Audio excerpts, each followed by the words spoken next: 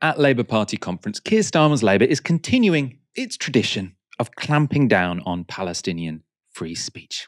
How? Well, they've censored the use of the word apartheid. The decision was made in reference to an event put on by the Palestine Solidarity Campaign, which was set to be called Justice for Palestinians, End Apartheid. Writing for Labour list PSC director Ben Jamal explained what happened. We were informed that the party had decided to remove any reference to the word apartheid from the title of PSC's listing for its fringe meeting and event in the conference printed and online brochures. When PSC challenged this decision and sought a rationale, we received an email from a senior figure who informed us that the Labour Party will not publish a description of Israel as an apartheid state. When we challenged this decision, the further reply was that the Labour Party would not publish content that, quote, we believe to be detrimental to the party. Now, Israel has been judged to be an apartheid state by Amnesty International, Human Rights Watch, and the Israeli human rights group B'Tselem. So the use of the term really shouldn't be controversial. Benjamin also said this: a Labour government should be fully committed to the upholding of international law and the principle that respect for human rights should be central to all relations with foreign states, including trade relations. Such a commitment would mean holding Israel to account for its practice of what amounts to a crime against humanity. Now, about the description of Israel as an apartheid state, a Labour spokesperson said this: Keir Starmer has been clear that this is not the position of the Labour Party.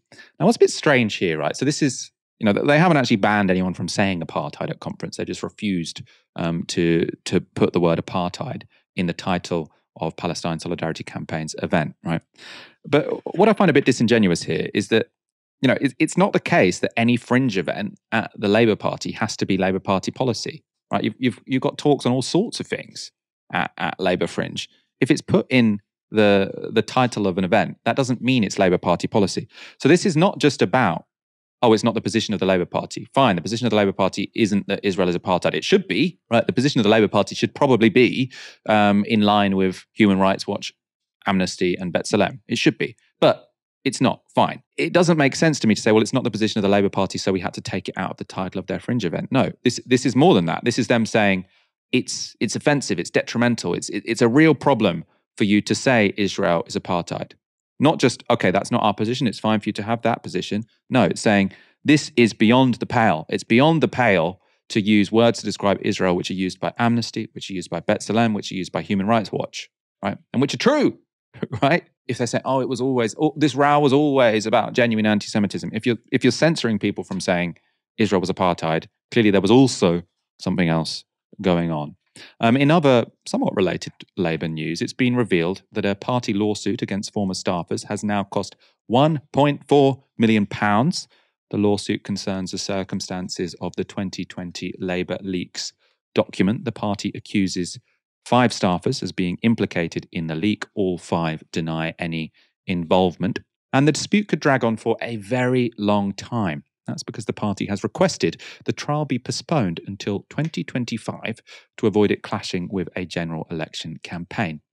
Anya Proops KC, acting for the party, said this in a written argument: it would be unfair and inappropriate to contrive matters in this litigation so that, in effect, Labour was having to contend with preparing for running a trial at the same time as it was running a general election campaign.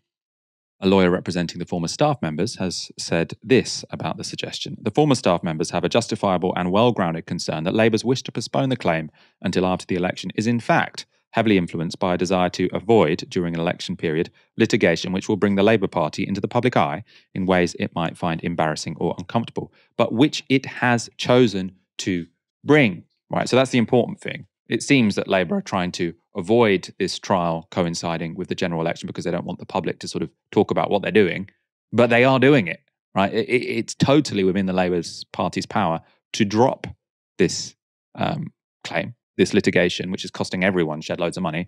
But no, they want to go forward with it, but they also don't want to be held accountable by the public for it, which to me seems a little bit disingenuous. 3 independent investigations have already been completed into the leaks. 1 was by the Information Commissioner's Office and 2 were commissioned by the Labour Party itself. Neither were able to establish the source of the leak. Yet Labour's civil action goes on. It continues. It drags on. Georgie Robertson is one of the 5 former staffers involved. She said this, or being, who are being accused of having leaked the document. Georgie Robertson said this: "Having the false allegations that the party makes in this claim hanging over me is taking a significant toll. My priority now is to see these proceedings through to their conclusion so that my reputation can be restored and I can move on with my life." Now, to me, this seems very vindictive, right? You've got former staffers. They're not incredibly wealthy people. You're not like going up against like huge corporations. You're going up against former staffers. And it's very stressful being taken to court for something like this, because it could end up that you have to pay everyone's costs. Labour are racking up 1.4 million. Apparently, there's going to be another 800,000 of cost to the Labour Party before this ends. And this is all for something which 3 investigations have found no conclusive result for. Now, I should also say, I have absolutely no idea how the Labour Leaks document came to, public attention. But whoever leaked it, I'm bloody glad you did, right? Because there was a lot in that document which was of massive public interest. I think, as we said at the time, ideally, if this had all been done in a more, organized, long-term way, some of the names would have been crossed out. But that's not how these things work, right? Because you're in a rush. As I say, I have no idea how the process worked. Not my role in this organization or any organization, but this to me seems like a very vindictive case, especially as whenever there has been a case between the Labour Party and right-wingers, the Labour Party has just dropped it. Even when, their lawyers have said you could win this one, they've said, oh, no, we don't. We'll leave the right-wingers be. We'll apologize to them, actually. But when it's the left-wingers, they drag on a campaign for 5 years while, dangling a Damocles sword over their head, saying you might be in line to pay millions of pounds.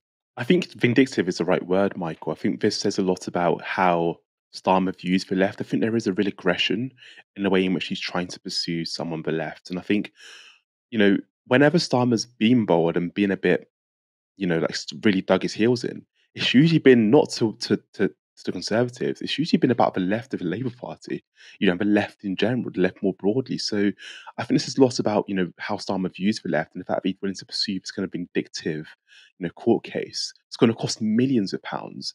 And, the people whose reputations are on the line here, I feel really sorry for those people. Again, I don't know how the document came to life, but, these people, like you said, they're not these high profile figures in the Labour Party. So it does feel like a battle not worth fighting for Labour. But look, if you're Keir Starmer, it's a battle he wants to fight, because I think Keir Starmer has a genuine, visceral dislike of the left. Well, it seems like lots of people around him have a genuine dislike of the left, and he's very happy to go along with it. So either he has a hatred of the left or he's very spineless. I mean, we kind of know he's somewhat spineless. But yeah, and what's going on there? In any case, it seems vindictive. And as I say, it's very, very different how they treat people on the left of the party and how they treat on the right of the party, both sort of in public, both within the party, and even in the courtroom. Right? It doesn't seem like due process and a sort of concern for the rule of law is what's motivating Keir Starmer here, the forensic former Director of Public Prosecutions.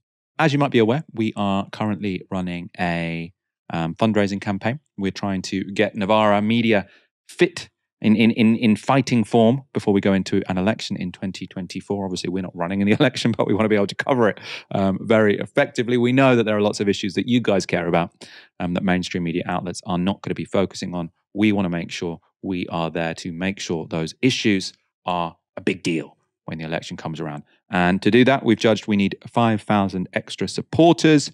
If you would like to be one of them, please do consider going to novaramedia.com/support. We ask for the equivalent of 1 hour's wage a month, or whatever you can afford.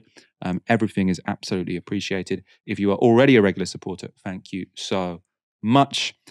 You are what makes all of this possible.